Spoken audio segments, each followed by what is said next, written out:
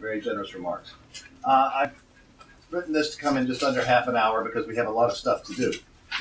So let me get started on it, and then there'll be some other things that will go on as well. And I'm going to read it because it goes more smoothly that way. The history of the Soviet Union during the time of Joseph Stalin's leadership has been the subject of lies, forgeries, falsifications, and slanders since the 1920s. Since the end of the Soviet Union in 1991, a great many primary documents from formerly closed Soviet archives have been published. This evidence permits us to see that the historical account of the Stalin period that we have all been taught and that has become general knowledge, that account is utterly false, a monstrous anti-communist falsification. Today, all post-Soviet states, plus those of the former Soviet bloc, are committed to strongly anti-communist and especially anti-Stalin versions of history. This anti-Stalinism is necessary to justify their super-exploitative policies towards their own working classes and the history of racism, fascism, Nazi collaboration, and mass murder by the so-called nationalists whom they uphold as heroes. This is understandable. Why shouldn't capitalists, fascists, racists, crypto-Nazis, and right-wing nationalists lie about the history of the communist movement? Logical.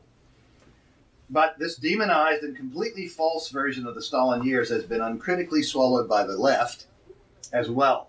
I should put left in quotation marks, but you know. This prevents us from understanding what really happened in the Soviet Union, and so from learning from the Soviet experience, positive and negative. Today I'm going to report briefly on recent research of my own on 8 issues in Soviet history of the 1930s, the Stalin period. They illustrate how false the prevailing construction of the Stalin period of Soviet history is. Others, especially in Russia, are also working along similar lines. And I call this talk The Continuing Revolution in Stalin-Era Soviet History. 1. So, 8 points. First point, Stalin and democracy. In 2005, I published a long 2-part article entitled Stalin and the Struggle for Democratic Reform in Cultural Logic. In it, I brought to the English-speaking public some recent research by Russian historians, principally that of Yuri Sukhoi, a fellow of the Russian Academy of Sciences, who had access to secret Soviet archives for 15 years. Sukhoi documents Stalin's struggle to get the Soviet Communist Party out of the job of running the country in order to turn that job over to the Soviets. Stalin's goal was finally embodied in the 1936 Soviet Constitution, which called for equal, universal, secret, and, this is a central issue, contested elections. Stalin and his supporters encountered a great deal of overt resistance within the party leadership and Central Committee. Contested elections were scheduled for December 1937, but resistance to them was so strong within the Central Committee that the provision for contested elections was canceled at virtually the last minute on October 11th, 1937. They were never to be held. It appears that Stalin tried to revive this democratic movement again in the 40s, but was unsuccessful. There is some evidence that Lavrentiy Beria wanted to continue that effort after Stalin's death, and that this was a prime reason he was murdered in 1953 by the other members of the Soviet leadership. 2. Khrushchev lied. In terms of its practical impact on world history, Khrushchev's secret speech is the most influential speech of the 20th century and possibly of all time. In it, Khrushchev painted Stalin as a bloodthirsty tyrant, guilty of a reign of terror lasting more than 2 decades. As a direct result of this speech, about 1/2 of all the members of the communist parties in the non-communist bloc quit their parties within 2 years. After the 22nd Party Congress of 1961, where Khrushchev and his men attacked Stalin with even more venom, many Soviet historians elaborated Khrushchev's lies. These falsehoods were repeated by Cold War anti-communists like Robert Conquest. They also entered left discourse, not only through the work of Trotskyists and anarchists, but through those of pro-Moscow communists, who, of course, had to accept Khrushchev's version.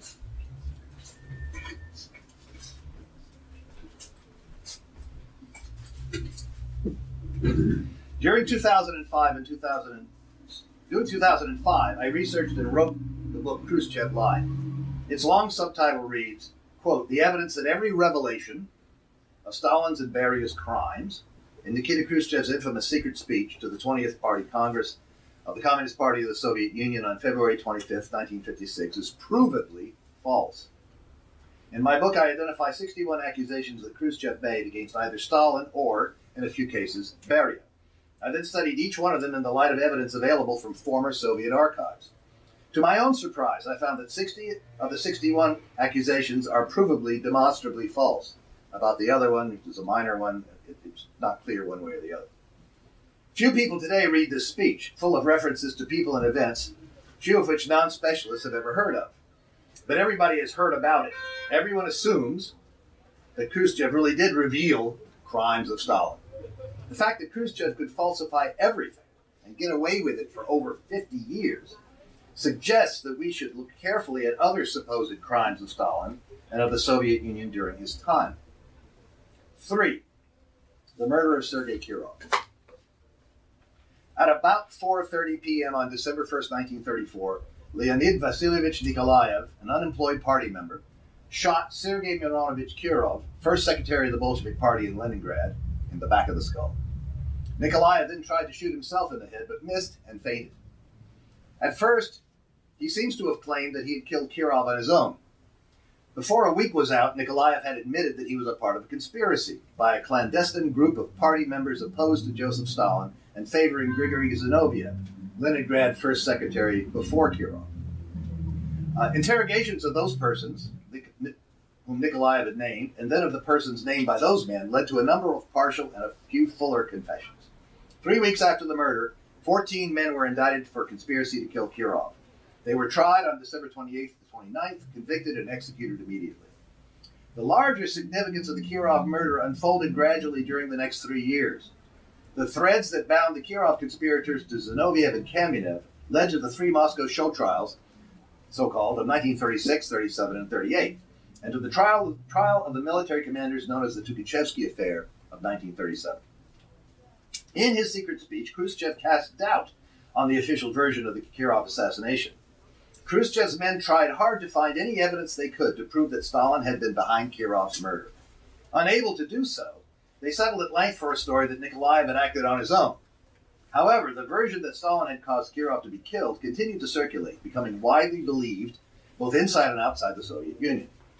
Since 1990, the view officially accepted in Russia has been that Nikolaev acted alone, and that Stalin used Nikolaev's murder to frame former or putative rivals, forcing them to admit to crimes they had never committed, and then executing them and ultimately many thousands more. My goal has been to solve the Kirov murder case.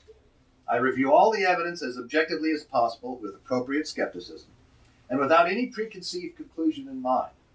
The main conclusion of my study is that Nikolaev was not a lone gunman at all. The Soviet investigators and prosecution got it right in December 1934. A clandestine Zinovievite conspiratorial organization, of which Nikolaev was a member, killed Kirov. Implications. Khrushchev aimed to debunk the then canonical narrative of Soviet history during the 1930s and create a new one out of whole cloth, one in which Stalin was the criminal who had framed and executed a great many innocent party members. Khrushchev realized that the complete rewriting of Soviet history he wanted necessitated a reversal of verdicts in the Kirov case, and the reverse is also true. To reinstate the original verdict against the defendants of the December 34 Kirov trial implies that the defendants of the conspiracy cases that followed it, the Moscow Center trial of January 1935, the Kremlin affair of 1935, the 3 Moscow show trials of 36, 37, and 38, and the Tukhachevsky affair trial of June 37, might well have been guilty. Since the testimony in all 3 show trials and in the Tukhachevsky affair trial implicated Leon Trotsky, it raised the possibility that Trotsky might have been guilty too. Likewise, it suggests that other party leaders tried and executed in non-public trials might be guilty as well. Briefly put, the whole post-Khrushchev paradigm of Soviet history that I have called for short the anti-Stalin paradigm is in play in the Kirov murder. The Kirov murder case is one of a number of hot-button issues in Soviet history. Others include the Moscow trials, the Azovshchina of 1937-38, also known in Cold War terminology as the Great Terror, and Nikita Khrushchev's secret speech. All of these events are crucially linked to the Kirov affair. The Kirov murder is fundamental to our understanding of both elite and mass politics of the 1930s in the Soviet Union, and in fact to the fate of socialism itself. 4. Timothy Snyder, Bloodlands, Europe Between Hitler and Stalin, New York Basic Books, 2010.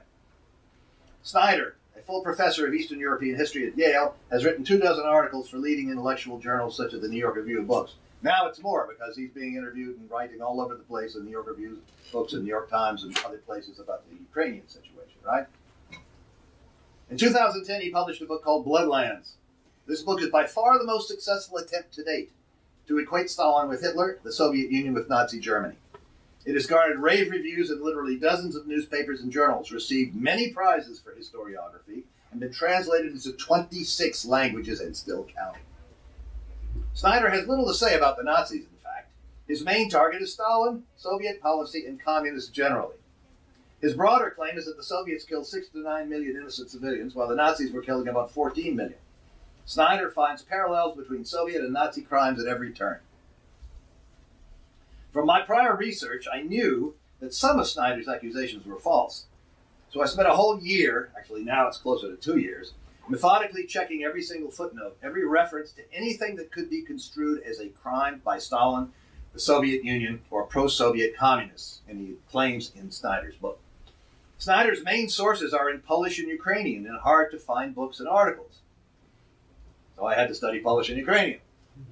I found that every single crime Snyder alleges is false, a fabrication.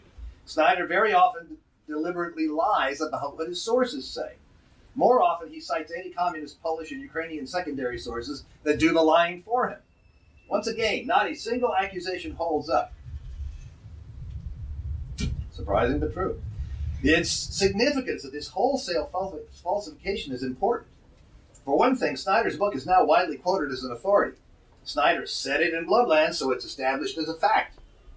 But the broader significance of Snyder's wholesale lying and falsifying is as follows. Snyder had a team of very anti-communist Polish and Ukrainian nationalist researchers to help him. It is their work which he is basically retailing to an English-speaking audience. Snyder himself has spent many years researching Eastern Europe between the world wars. And yet, Snyder cannot find a single genuine crime by the Soviet Union, Stalin, or even by pro-communist groups. Surely this team of dedicated anti-communists, armed with the support of their post-Soviet states, access to archives, and knowledge of all the Eastern European languages, surely they would identify some real crimes of Stalin or the Soviet Union if such existed. This constitutes the best evidence we are ever likely to have that there were no such crimes. My book on Snyder's Bloodlands, tentatively entitled Blood Lies, will be published this year in both English and Russian. At least I have the contract in Russian. 5. The Yezhovshchina, or Great Terror, of 37-38. Since my two-part essay, Stalin and the Struggle for Democratic Reform, was written in 2004 and 2005, a great deal more evidence has been published concerning the opposition, the Moscow trials, the military purges, and the subsequent Great Terror. Actually, the Yezhovshchina, but it's often called the Great Terror after the title of an extremely dishonest book by Robert Conquest, which was first published in 1968. The newly available evidence confirms the following conclusions. Point. The defendants at the Moscow trials of August 36, January 37, and March 38 were guilty of at least those crimes to which they confessed. A bloc of Rights and Trotskyites did indeed exist. It planned to assassinate Stalin, Kaganovich, Molotov, and others in a coup d'etat, which they called a palace coup. The bloc did assassinate Kirov. Point. Both Rights and Trotskyites were conspiring with the Germans and Japanese, as were the military conspirators. If the palace coup did not work, they hoped to come to power by showing loyalty to Germany or Japan in the event of an invasion. Point. Trotsky, too, was directly conspiring with the Germans and Japanese, as were a number of his supporters. Point. Nikolai Yezhov, head of the NKVD, Internal Affairs and the police, from 36 to late 38, was also conspiring with the Germans. A little bit more about Yezhov. We now have much more evidence about the role of NKVD chief Nikolai Yezhov than we had in 2005. Yezhov had his own conspiracy against the Soviet government party leadership. Yezhov had also been recruited by German intelligence.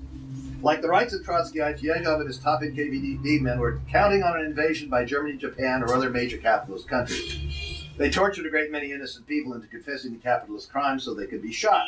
They executed a great many more on falsified grounds, or sometimes on no grounds at all. Yezhov hoped that this mass murder of innocent people would turn large parts of the Soviet population against the government. This would create the basis for internal rebellions against the Soviet government. When Germany or Japan attacked, Yezhov lied to Stalin, the party, and government leaders about all of this. The truly horrific mass executions of 1937 to 1938 of almost 680,000 people, or at least that's the best estimate we've got now, were in large part unjustifiable executions of innocent people carried out deliberately by Yezhov and his top men in order to sow discontent among the Soviet population. Although Yezhov executed a very large number of innocent people, it is clear from the evidence now available that they were also real conspiracies. The Russian government continues to keep all but a tiny amount of the investigative materials top secret. We can't know for sure exactly the dimensions of the real conspiracies without that evidence. Therefore, we don't know how many of these 680,000 people were actual conspirators and how many were innocent victims. As I wrote in 2005, Stalin and the party leadership began to suspect as early as October 1937 that some of the repression was being done illegally. From early in 1938, when Pavel Postyshev, a member of the Politburo, was sharply criticized, then removed from the Politburo, then removed from the Central Committee, then expelled from the party, then tried and executed for mass unjustified repressions, these suspicions grew. When Lavrenti Beria was appointed as Yezhov's second-in-command, this was in August 38, Yezhov and his men understood that Stalin and the party leadership no longer trusted them. They made one last plot to assassinate Stalin at the November 7, 1938 celebration of the 21st anniversary of the Bolshevik Revolution. But Yezhov's men were arrested. Yezhov was persuaded to resign. An intensive investigation was begun and a huge number of NKVD abuses were discovered. A great many cases of those tried or punished under Yezhov were reviewed. Over 100,000 people were released from prisons and camps. Many NKVD men were arrested, confessed to torturing innocent people, tried and executed. Many more NKVD men were sentenced to prison or dismissed. Under Beria, the number of executions in 1939 and 40 dropped to less than 1% of the number under Yezhov in 1937 and 38. And many of those executed were NKVD men, including Yezhov himself, found guilty of massive unjustified repression and executions of innocent people. Some of the most dramatic evidence published since 2005 are confessions of Yezhov and Mikhail Frenovsky, Yezhov's second-in-command. I have put some of these on the internet. I've put all the ones that there are on the internet. There aren't any others, as far as I know, in both the original Russian and an English translation. We also have a great many more confessions and interrogations, mostly partial, of Yezhov, in which he makes many more confessions. These were published in 2007 in a semi-official account by Alexei Pavlikov. I put those on the internet too. One interesting aspect of this is that Nikolai Bukharin, leading name among the rightists and one of its leaders, knew about the Yezhov Shina as it was happening and praised it in a letter to Stalin that he wrote from prison, which has been published. It gets even better. Bukharin knew that Yezhov was a member of the rightist conspiracy, as he himself was. No doubt this is why he welcomed Yezhov's appointment as head of the NKVD, a view recorded by his widow in her memoirs. She wrote her memoirs and published in 1989. In his first confession, in his now famous letter to Stalin of December 10, 1937, and at his trial in March 38, Bukharin claimed that he had completely disarmed and told everything he knew. But now we can prove that this was a lie. Bukharin knew that Yezhov was a leading member of the rightist conspiracy, but he didn't inform on it. According to Mikhail Frenovsky, Yezhov's right-hand man, Yezhov probably promised to see that he would, to Bukharin, that he would not be executed if he did not mention his own, Yezhov's, participation. That's in Frenovsky's confession of April 11, 1939, which I have online in both languages. If Bukharin had told the truth, if he had in fact informed on Yezhov, Yezhov's mass murders could have been stopped in their tracks. The lives of hundreds of thousands of innocent people could have been saved. But Bukharin remained true to his fellow conspirators. He went to execution, an execution he swore in his appeal he deserved 10 times over, without revealing Yezhov's participation in the conspiracy. This point cannot be stressed too much. The blood of the hundreds of thousands of innocent persons slaughtered by Yezhov and his men during 37-38 are in Bukharin's hands. Objectivity and evidence. I agree with historian Jeffrey Roberts when he says, quote, "In the last 15 years or so, an enormous amount of new material on Stalin has become available from Russian archives. I should make it clear that as a historian, I have a strong orientation to telling the truth about the past, no matter how uncomfortable or unpalatable the conclusions may be. I do not think that there is a dilemma. You just tell the truth as you see it." End quote. The conclusions I have reached about the Yezhov Shina will be unacceptable to ideologically motivated people. I have not reached these conclusions out of any desire to apologize for the policies of Stalin or the Soviet government. I believe these conclusions to be the only objective ones possible based upon the available evidence. I make no claim that the Soviet Union leadership was free from error. Stalin's vision of a socialism leading to communism was obviously faulty in that it did not come to pass. During Stalin's time, as during the short period of Lenin's leadership, the Soviets made a great many errors. Error is, of course, inevitable in all human endeavor. And since the Bolsheviks were the first communists to conquer and hold state power, they were in unknown waters. It was inevitable, therefore, that they would make a great many mistakes, and they did. 6. The Molotov-Ribbentrop Pact of August 1939. At a conference some years back, it was in fact the MLG in Milwaukee. Yeah, I think so. A liberal anti-communist threw the Molotov-Ribbentrop Pact, often called by anti-communists the Hitler face. You that guy? Mm-hmm. Yeah. How can I defend it? He virtually shouted at me. I realized I did not know nearly as much about it as I should, so I spent the summer of 2009 researching it. The result is a monograph-sized article entitled, quote, this is the title, not a very sexy title. Did the Soviet Union invade Poland in September 1939? The answer, no, it did not, end quote. You can read it with 17 web pages of evidence and documentation on my homepage. I learned a lot. For one thing, I learned that the pact was not an alliance. It's always called an alliance, but it wasn't an alliance. I learned the Soviet Union didn't invade Poland in 1939, and that all the Allies agreed at the time that it didn't. I learned that the Soviet Union was the only country that acted properly in the pre-war period. It's the only conclusion I could honestly reach. 7. The Katyn Massacre. In April 1943, Nazi German authorities claimed that they had discovered thousands of bodies of Polish officers shot by Soviet officials in 1940 near the Katyn forest near Smolensk in western Russia. The Nazi propaganda machine organized a huge campaign around this alleged discovery. After the Soviet victory at Stalingrad in February 1943, it was obvious to everyone that, unless something happened to split the Allies, Germany would inevitably lose the war. The Nazis' obvious aim was to drive a wedge between the Western Allies and the Soviet Union. The Soviet government, headed by Joseph Stalin, vigorously denied the German charge. When the Polish government in exile, always ferociously anti-communist and anti-Russian, collaborated with the Nazi propaganda effort, the Soviet government broke diplomatic relations with it. During the Cold War, the Western capitalist countries supported the Nazi version, now promoted by the anti-communist Poles. The Soviet Union and its allies continued to blame the Germans until in 1990 to 1992. Mikhail Gorbachev and Boris Yeltsin stated that the Soviet Union under Joseph Stalin had indeed shot the Poles. Fast forward. At the beginning of 2013, a year ago, I learned about archaeological findings at a German mass murder site in Ukraine. As I have been following the dispute over the Katyn massacre for many years, I soon recognized the implications of these findings.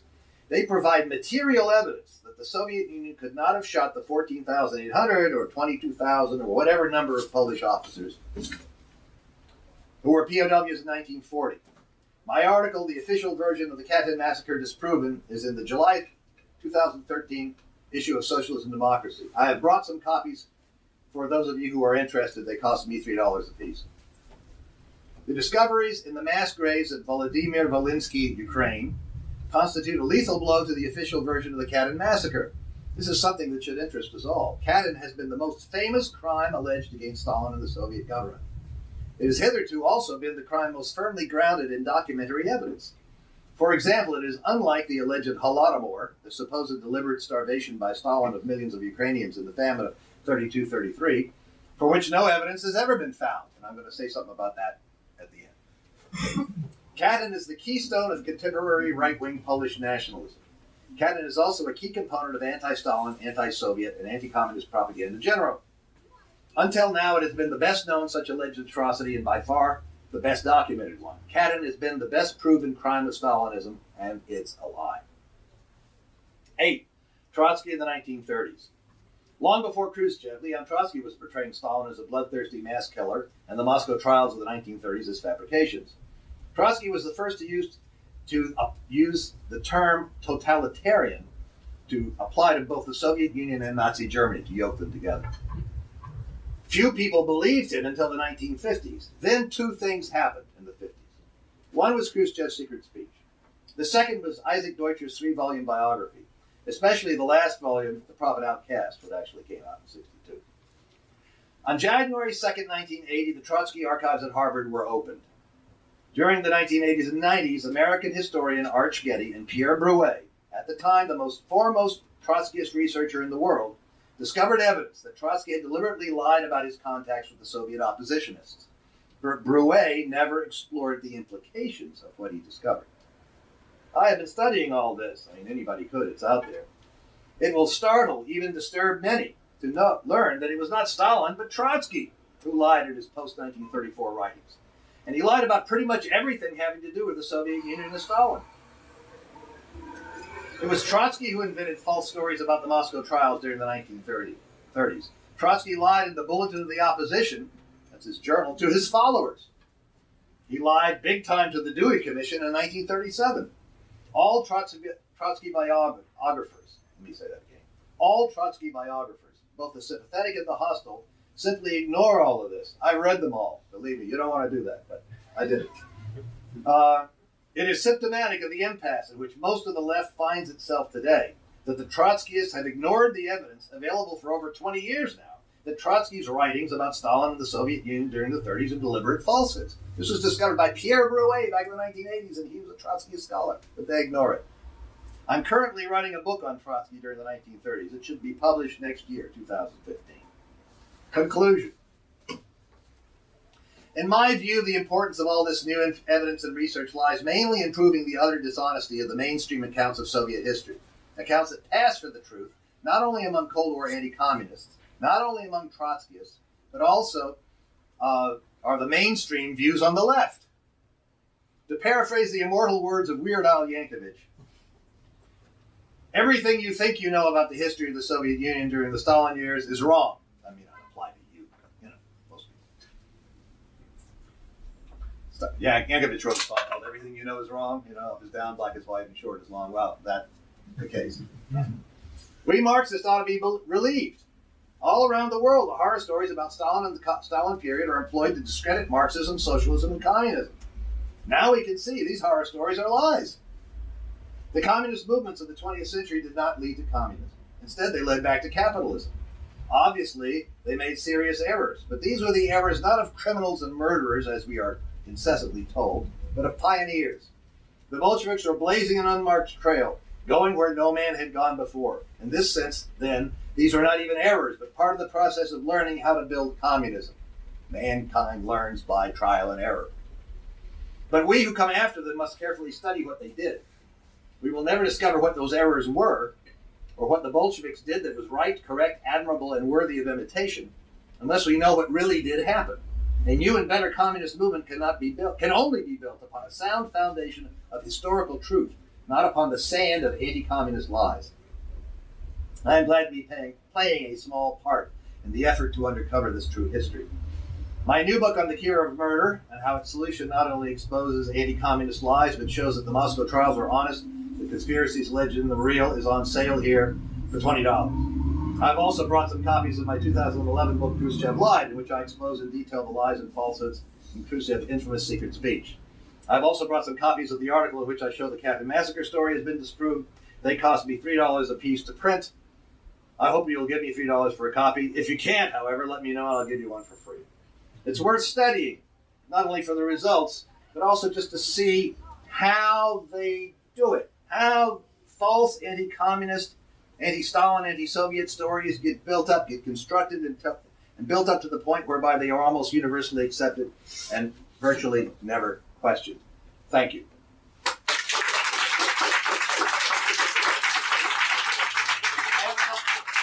I have some favors for you. I have a couple of things to hand out to you. Could you please pass these out? This first set of handouts, I hope I have enough, these are web pages illustrating the 8, maybe you just hand out that.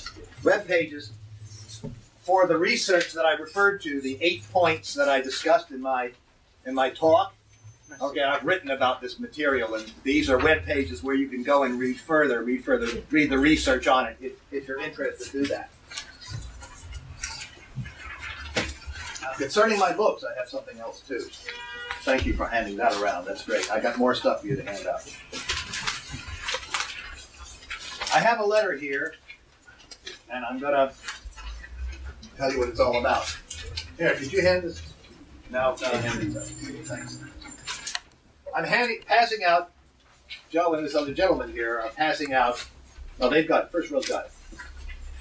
This is a letter in which I urge you to go to your library, public, university, college, any library, and try to get your library to acquire these books and put them in their collection. And the reason is, as I explain in this letter, that it's actually more important, or it's important in a different way to get these books into libraries than it is for you all and others to buy them individually. If I sell 1,000 copies of these books, and they all sit on some individual's bookshelf, well, then those 1,000 people have read it, hopefully, and they know something. But it basically doesn't exist for the rest of the world. Students and workers and people interested in Soviet history will not have access to them. They will only have access to them if this gets into libraries. That's the case. So, I then have these flyers, and Joe, don't give up yet. I got some more flyers for you to hand out. There's extra of those too if anybody didn't get them. I've got flyers, one flyer for each of these books. One for the Khrushchev book and one for the Kirov book. And the flyers each have the information that any acquisitions librarian will need. They have the ISBN number, they have the web page at Amazon and at the publisher, and they have the OCLC number. The OCLC number is the number that's used by this great mega database of world libraries. Okay? And when a book is acquired, the acquiring librarian has to, cataloger has to look and see if it's on OCLC. And if it isn't, they have to go through a complicated rigmarole of entering it in OCLC. But these books are already in OCLC, so they can just type in this number and check. They know how to do that. So this is the information they need. Now let me just say, and here, could you hand this one out? This is a Khrushchev line. It isn't going to work probably if you mail it in or call them up. It's going to work, if at all, if you go in person and ask to speak to the acquisitions librarian and leave this material, not the letter, but the brochure, the leaflet with them. Now, they still may not acquire it, but they certainly aren't going to acquire it if you don't ask them, because this is by a small left-wing press. This is not going to be in any of the library journals. It's not going to be advertised in any of the big magazines. The scholars in the field aren't going to mention it. It was reviewed in Socialism and Democracy, and that's great. But, if we're going to get into libraries, individuals have to go and request it. And a number of people have done that. So it is in some libraries, and it needs to get into libraries. So that's like a politically important thing to do. Not for me. It's not for me. But this is if we want the truth to get out there and to be available to people, that's what we need to do, right? We need to get that out. Yeah. Now, the way I envisage things going from now on, if that's okay with you, is to have some Q&A and a little discussion. But I thought I would start out by just saying a word or two about the Ukrainian business. I'm not going to talk about the politics of it. We can discuss that if you want to. And I'm sure we have, broadly similar views. But there are a number of myths that underpin right-wing Polish nationalism, which predominates in Poland. And there are a couple of myths that underpin right-wing Ukrainian nationalism, which is heavily in evidence these days in Kiev, all right? And is a major reason why a lot of Russian speakers in eastern Ukraine are thinking about seceding if they could. And these are the myths. Number one, the two myths are the myth that Stalin and company deliberately starved millions of Ukrainian peasants, either in order to take all their grain to spend on something else, or in order to punish them for their patriotic nationalistic feelings, or for whatever reason. That's called the Holodomor myth. Holodomor is a nonce word coined in the sometime, or at least popularized in the 1980s by the Ukrainian, right-wing Ukrainian diaspora, people outside of Ukraine, and then imported into Ukraine. Ukrainian scholars from Ukraine didn't know about it until it was imported. And secondly is the myth about the Ukrainian insurgent army, the organization of Ukrainian nationalists who fought on the side of the Nazis in World War II. They were patriots. They were nationalists. So nationalism justifies everything, right? Of course, Hitler was a nationalist, right? When the defendants who were executed after the Nuremberg trials went to their executions, almost all of them said, I did it all for Germany. I did it all for Germany. Right? So nationalism, they think nationalism excuses what they did. But that's the second part. But let me just say a word or two about the Holodomor business. I'm writing a book to refute, as I mentioned, Timothy Snyder's book, Bloodlands, and a big part of his book is his acceptance of the deliberate starvation story. And of course, it kind of has to do that, because if you're going to equate, or even, even bring equate the Soviet Union with Nazi Germany, or even bring it close to Nazi Germany, you have to come up with millions of victims, right? Because you need millions of victims. So the only place to get millions of victims is in this famine. So therefore, that's where the millions of victims are going to come from. Therefore, it's very important ideologically that Stalin had deliberately killed all these people. Well, there is some good research about this. It's not all that easy to find, but I'm writing a narrative to go in before my analysis in front of the chapter in which I analyze Snyder's research and show how false it is. And I'm using the writing of the research of a guy named Mark Tauger, who's a professor at the University of West Virginia University, who's a straight arrow as you could ever meet. He's not a leftist of any kind. He's certainly no lover of Stalin or communism or anything like that. But he's one of these historians who was taught in graduate school that you're supposed to find out the truth and look at the evidence and tell it like it is, and that's what he does. And his research shows that not only was this famine not deliberately caused, but that the Soviet government, through collectivization and also through providing aid, successfully organized the population and saved many people from dying in this famine. And then he goes on to say that collectivization, far from being some sort of abuse of the peasants, was actually a real reform that stopped future famines. And, if this was coming from a leftist, it would be very, many people would be suspicious of it. But his research he's right out there. His research it shows this, and he's not afraid to publish it, and is disgusted that others don't, for political reasons, try to shade the truth or even just lie directly about it. In fact, he told me some time ago he'd gotten a letter from a high school student in Ukraine who reads English. She said, well, we have to do a paper on the Holodomor, on the famine.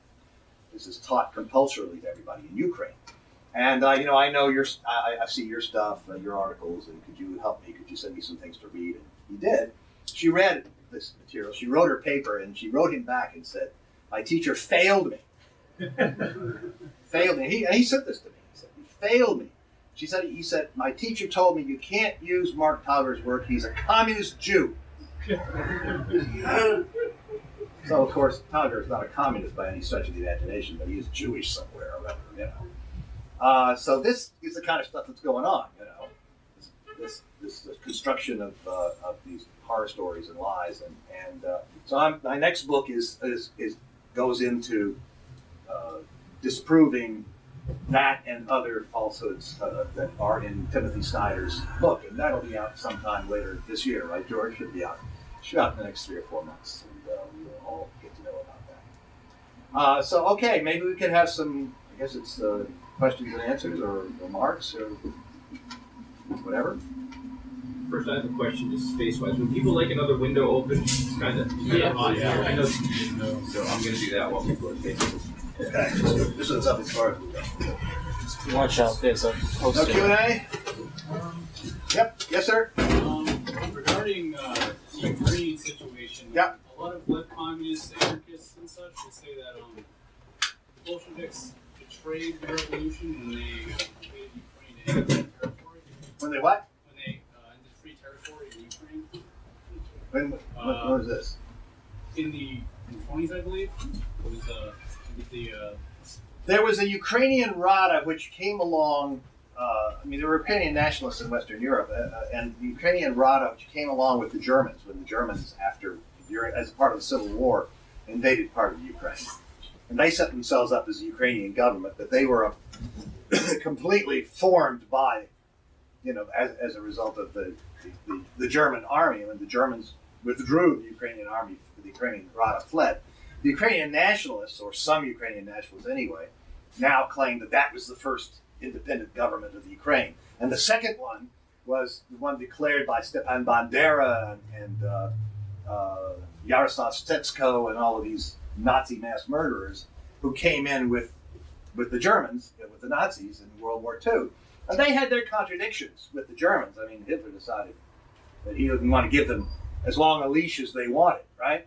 So he put some of them in a concentration camp, but he let them all out again, too.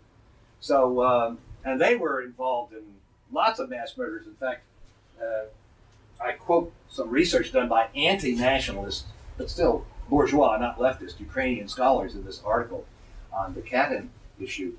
These bodies that were Polish, including the bodies of Polish officers that were supposed to have been killed 700 miles away by the Soviets in April, May 1940, and turned out really were killed in late 1941 in Volodymyr Volynski, Ukraine, were actually shot not just by the Nazis, but also by their Ukrainian nationalist allies who came in with them. And these Ukrainian, not leftists at all, but anti-nationalist Ukrainian scholars have written about that. So I found that material and put in references to that stuff too.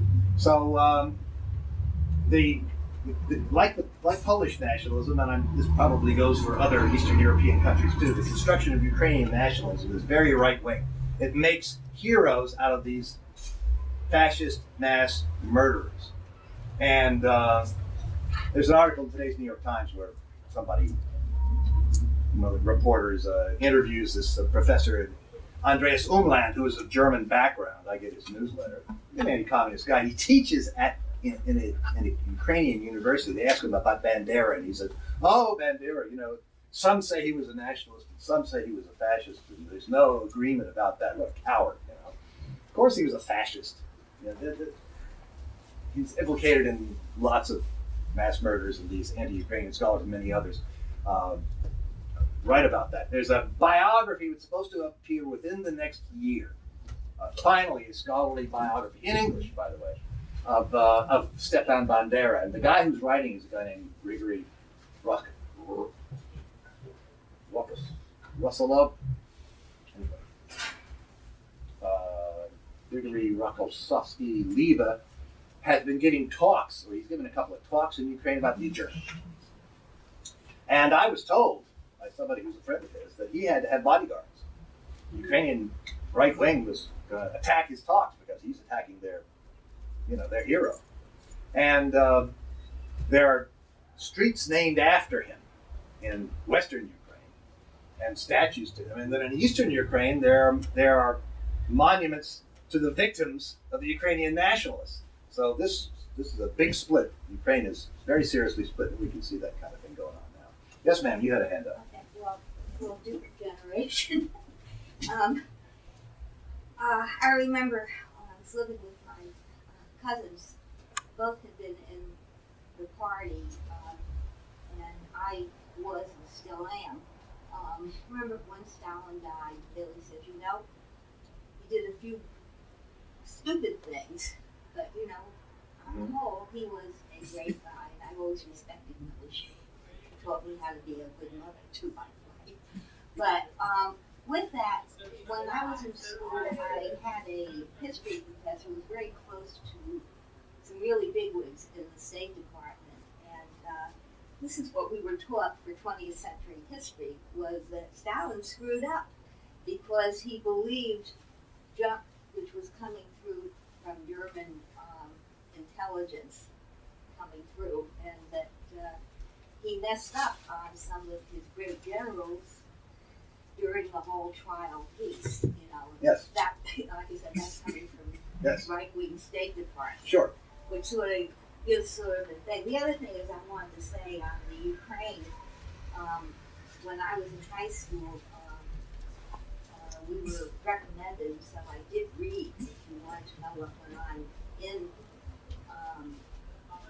the Soviet Union in the 20s and 30s, to read Sholokov's Quiet Goes the Dawn, and then Dawn Comes Home to the Sea, and you see the conflicts and the stuff coming in from abroad, and the internal conflicts and what happens, so that you know, a sort of skepticism. And then you can read Nicholas's book here, Love and War, volumes 2 and 3 coming out, but who was born in this country. And who was that? Nicholas Burlak. Well, you may be interested. I'll show you after. Sure. But volume 2 and 3. His father and family. His father left in 1905 to escape with his life. And in the early 30s, Nick was born here. Half the family was here, and half went back with his father. And that was because there was no work for minors. Wow. And so during the war, 1941, Nick was 16. And so Nick was sent to Siberia by father to a brother who, because there was a lot of anti-foreign stuff going on in the 30s, and that family was split, but they were Soviet. Yeah. So Nick went to Siberia. At any rate, when he turned 18, he tried to enlist, and he was being rejected because he was American. At any rate, he did. And then 6 months later, he was in the Battle of Kursk. Right. And got wounded promptly, but then rejoined, and he went to Berlin and carved his initials in the Reichstag. Good for him. Let me just say something about the. But I'm saying the split, and I know personal stories of other people. You know, one who was sent to camp, you know, real tragedy, came back and became a very honored artist. Sure. That way, so there's a lot of. I'll say mistakes were made, Sure. And it has particularly, I think, at anything when this goes for a lot of movements, you have to be careful to look at your facts and judge individuals, Sure. and not and the current. Yeah, and what happened in 37, 38 is Jezhov was just arresting people left and right. This is one of the things I touched on. Now, let me just say something about the generals. After World War II,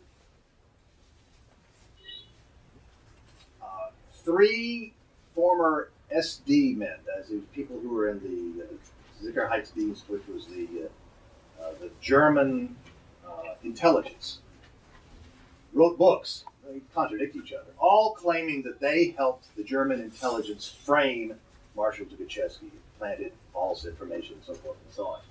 And this story got around. Not everybody accepted it. This story got around so much that when Khrushchev came around, he actually had his men look into it. They said, no, it's not that. A long time ago, back in 10 years ago or so, I wrote most of a book about the Tukhachevsky affair, and then I put it aside for a while. But I did thorough research on all of that stuff. That's all nonsense. That didn't happen. The Germans... Not with him, maybe, but there were... Well, if you say suspicion came on a number of people who shouldn't have. Well, could be. And that their losses were felt at the initial... okay. I mean, I'm not saying I can't... I've looked into the Tukhachevsky business quite a bit, and I have a draft of a manuscript, which in one of these years I'll get around to redoing and bringing up to date. There's a tremendous amount of evidence that the major, those primary generals were guilty. But that doesn't mean that everybody who was executed was guilty. Sure, I